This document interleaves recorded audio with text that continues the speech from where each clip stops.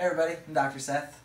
Today we're going to talk about eye movements. That's something that we do here at the clinic every day, all day, is we look at how specific eye movements are functioning and how they correlate with different parts of our brain. So let me draw a brain out real quick for you.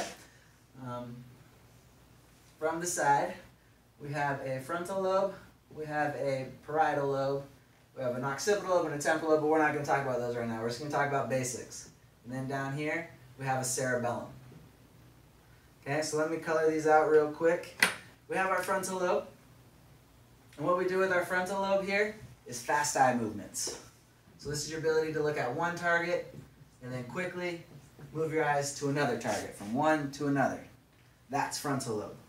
Now, we're going to focus on the parietal lobe, and that one is slow eye movements. That one is your ability to follow a target from here all the way across to the other side and back and vice versa. Okay, now the last part of this eye movement that we're going to focus on is in the cerebellum. And that is your ability to stop your eyes on a target. So again, with fast eye movements, stopping your eyes, starting from here, going to this target, and keeping your eyes on that target. That happens here in the cerebellum.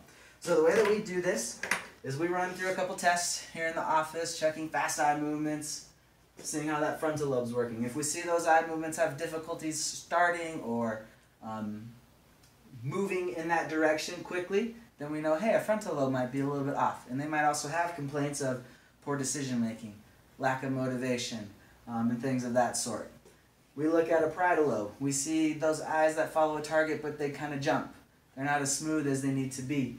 We notice, hey, a parietal lobe's a little bit off, and they might have issues with like sensory things, understanding the environment, things touching their arms and legs that they might not like, different textures of food. We know, hey, parietal lobe's a little bit off. We need to rehab that part of the brain. And then again, checking off those fast eye movements. If those eyes double jump to get to a target or go past the target and come back, we know, hey, cerebellum's a little bit off. And cerebellum coordinates all of our movement. It helps us understand how we're moving and how other people are moving in relationship.